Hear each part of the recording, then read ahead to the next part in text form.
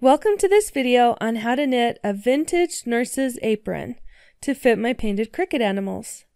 For this pattern you'll need yarn that's the same weight as the yarn you used for your animal. I'm using a 100% cotton yarn. Straight knitting needles that are at least 2 sizes larger than those that you used to knit your animal. In most cases, I find that I can use the size of needles that are recommended for the weight of yarn that I'm using. I use smaller needles for the animals so the stuffing doesn't show through, but the clothes need looser stitches so that they stretch better. You'll also need a pair of scissors, a tapestry needle, and some way to keep track of which row you're on. This pattern uses stockinette stitch, garter stitch, a ridged eyelet stitch, basic increases and decreases, and eye cords for the apron straps. Overall, this is a quick and fairly simple project. Just a few more things before I get to the pattern. Don't let my knitting style throw you off. Just knit and purl in the way that's most comfortable for you. Please like and share my videos and subscribe to my YouTube channel. Click Show More in the description area for links to more videos and information. Share photos of your completed project on my Facebook page. You can find a link for that in the description area too. And finally, if you'd like a written pattern, I've given links to the shops where I sell them in the description area as well. Okay, let's get started. Here's an example of the finished project. We're going to start at the bottom at the hem and work up to the bodice and straps at the top. There are holes at the waistband that allow the straps to pull everything together where they tie at the back. So start by casting on 35 stitches.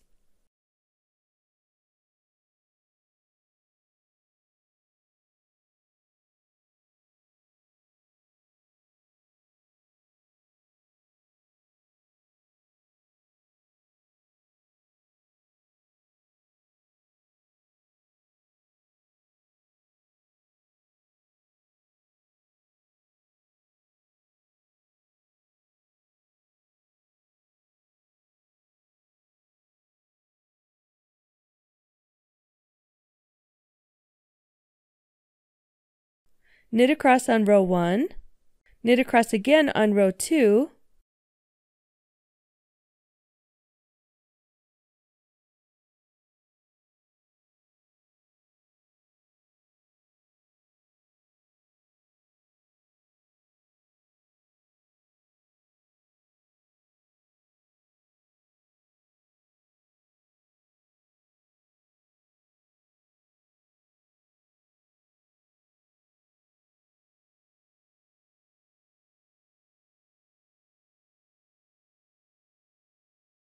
on row 3, knit the first 2 stitches and then purl to the last 2 stitches.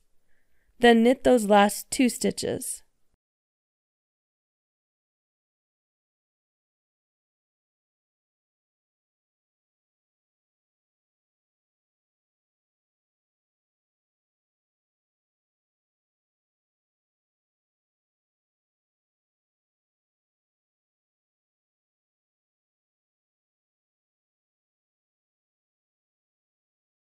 When you knit the first and last 2 stitches on the wrong sides, that gives the apron a nice edge that holds its shape and doesn't curl.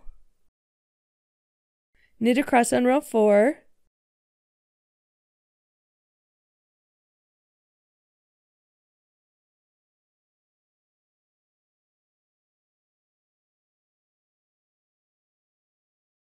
Row 5 repeats row 3, so knit the first 2 stitches, then purl till you get to the last 2 stitches, and then knit the final 2 stitches.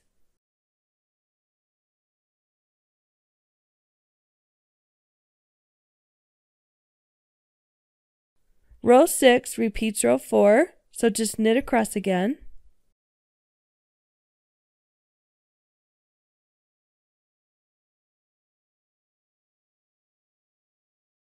And now we're ready to begin the ridged eyelet section. So knit across on row 7.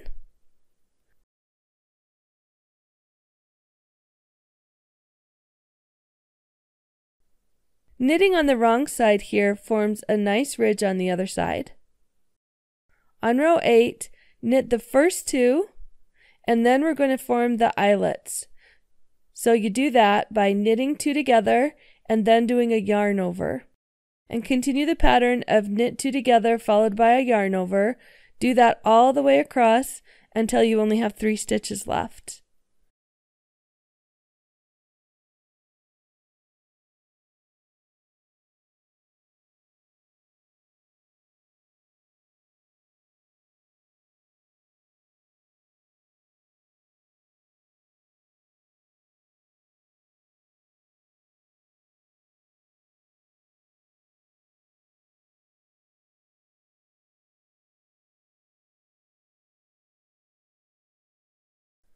And then knit those last 3 stitches.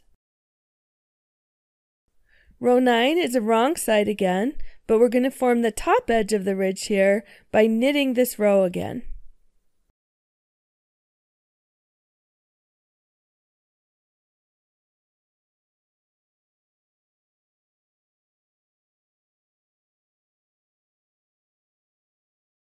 From here, we're going to continue the stockinette pattern we started earlier by knitting on the right side and then purling on the wrong side rows with the knit 2 on each side of the wrong side rows. So knit across on row 10.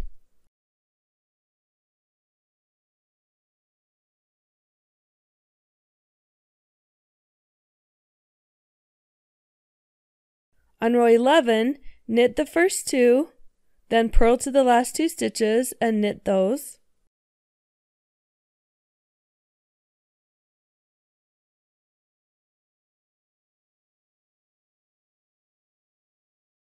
Now repeat rows 10 and 11 until you get to row 25, and that's where we'll start to decrease for the waistband. So meet me back here when you get to row 25. On row 25, knit the first 8 stitches.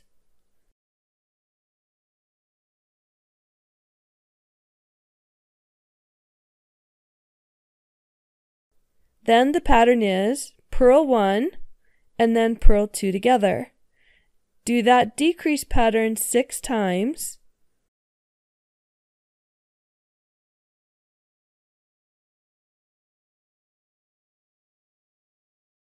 And then you should have 9 stitches left.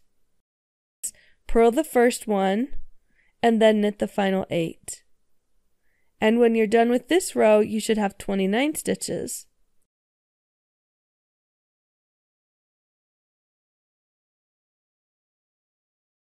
And now we're going to create a little bit of a waistband and some small holes where the straps can fasten the back of the apron together. So on row 26, knit the first 8 stitches.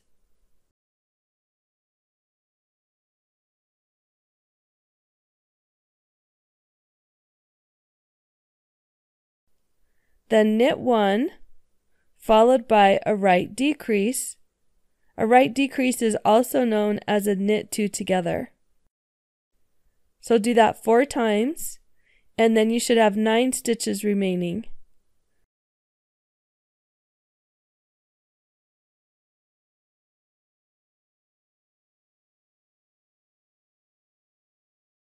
For those remaining stitches, knit the first 6,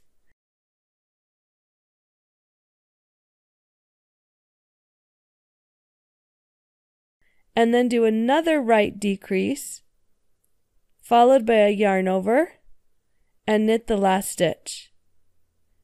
At the end of this row, you should have 25 stitches. On row 27, bind off the first 8 stitches knitwise.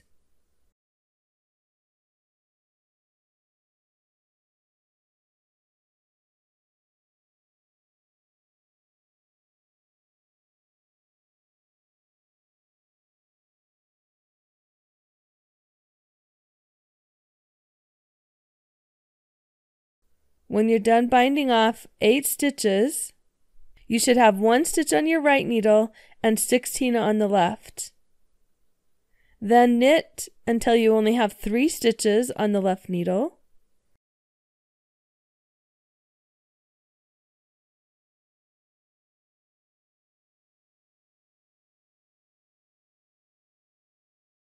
Then with those 3, do a right decrease with the first 2, then yarn over, and then knit the last stitch. When you're done, you should have 17 stitches.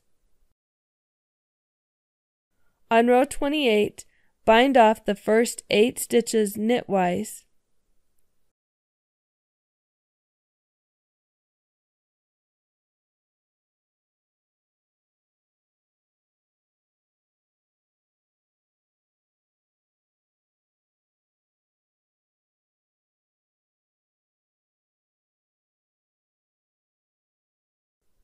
When you're done, you should have 1 stitch on the right and 8 on the left. Then knit all the final stitches.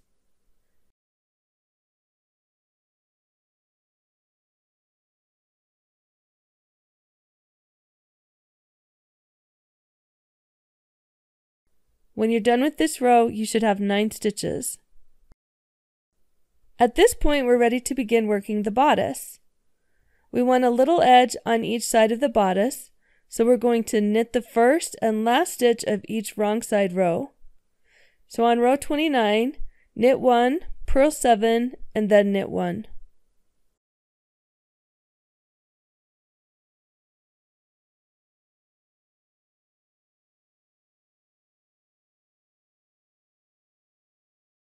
On row 30, just knit across.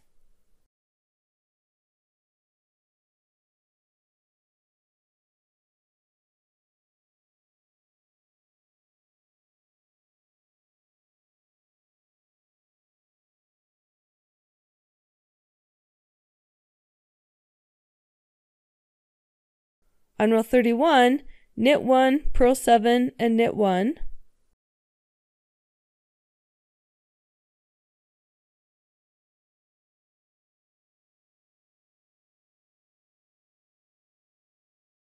On row 32, we're going to start widening the top a little.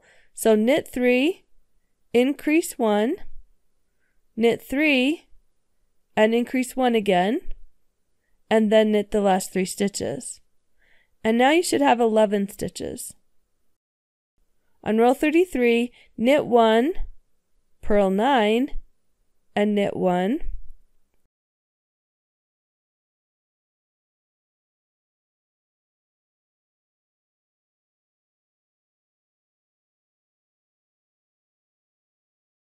On row 34, knit 3, increase 1,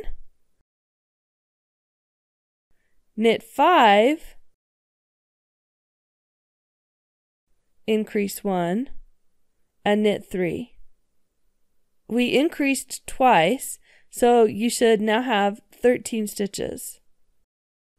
On row 35, knit 1, purl 11, and then knit 1.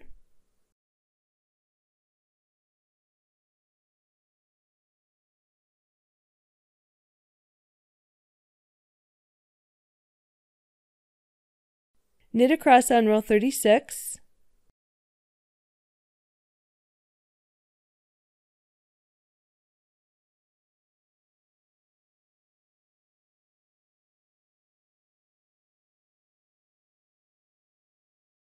On row 37, knit 1 and purl 3. Then you're going to bind off the next 5 stitches purlwise.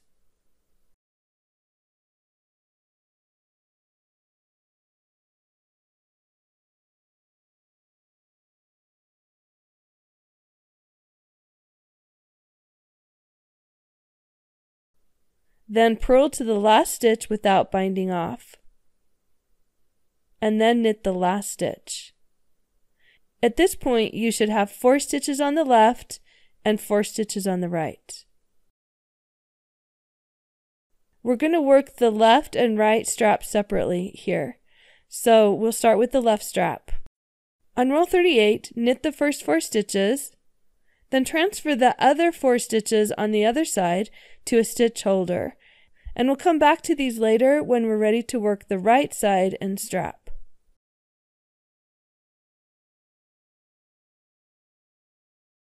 On row 39, purl 3 and then knit 1.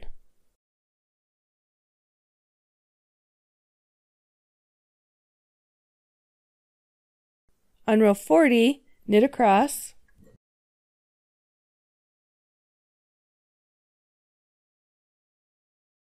On row 41, purl 3 and then knit 1.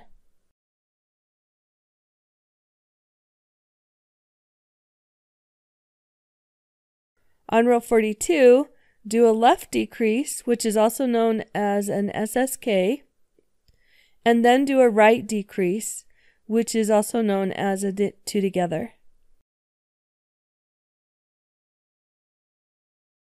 From this point, we're going to form a long 2-stitch I-cord for the long straps, and here's how to do that. Start by transferring the stitches to a double-pointed needle, or DPN, and we'll use 2 DPN needles from this point on. With the right side facing, slide the stitches so that you can begin knitting from the right side. This will seem wrong because the yarn is coming from the left at the back, but as you pull the yarn behind from the last stitch, it creates a little tube. So pull the yarn at the back from the left side and knit both stitches.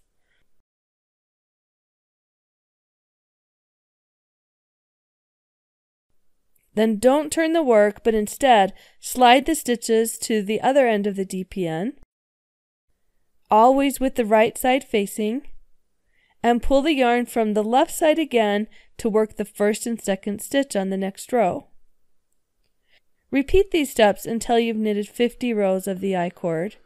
That seems like a lot, but we're going to need long straps that can cross in the back and then fasten the apron sides. So I'll meet you back here when you've finished 50 rows of the I-cord.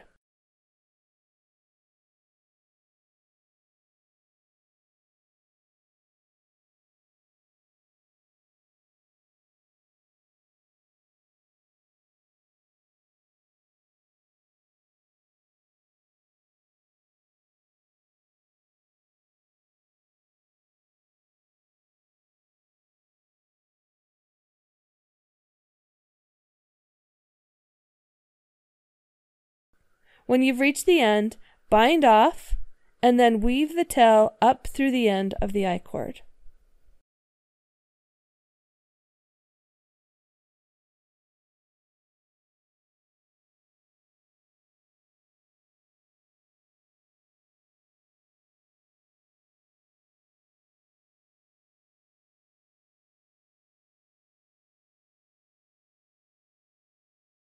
And now we're ready to work the right strap. So knit across on row 38.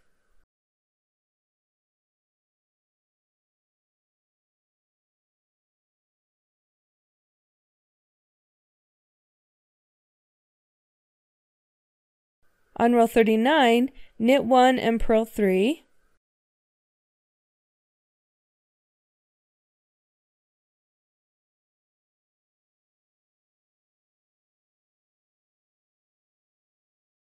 Knit across on row 40.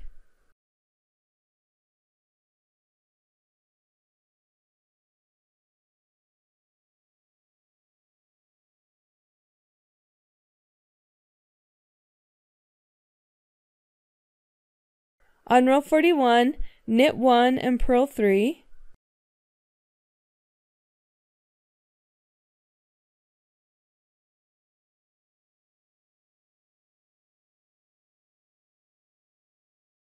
On row 42, do a left decrease, which is also known as an SSK, and then do a right decrease, which is also known as a knit 2 together.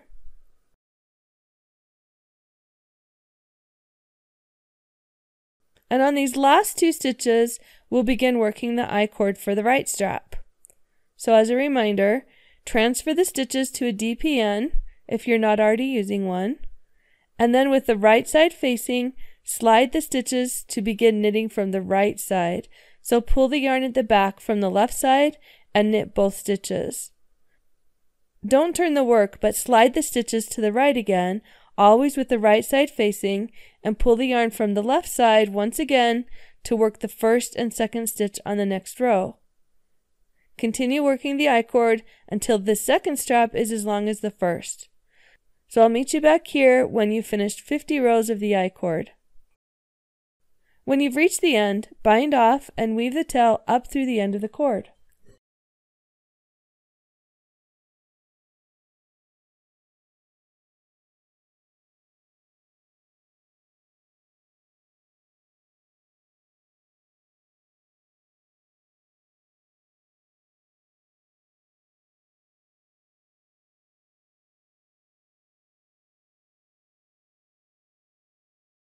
There's no sewing required on this apron, so at this point you're almost done. Just weave in and trim any remaining ends.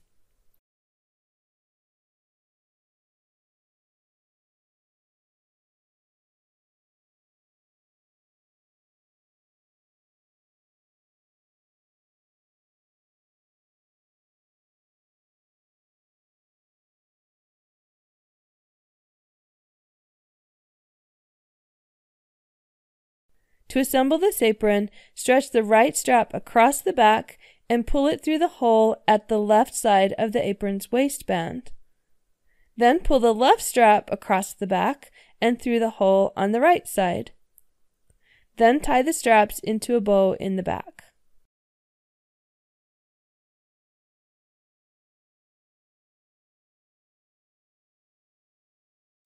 And that's it. If you're making the vintage nurse outfit, be sure to check out the videos for the cap and dress as well. And if you don't already have a written pattern, you can get one through my Ravelry or Love Knitting stores. There are links to them in the description of this video. Thanks for watching this video. Please like it and subscribe to my channel so you can know when I release new videos. And don't forget to share a photo of your completed project on my Facebook page. See you next time!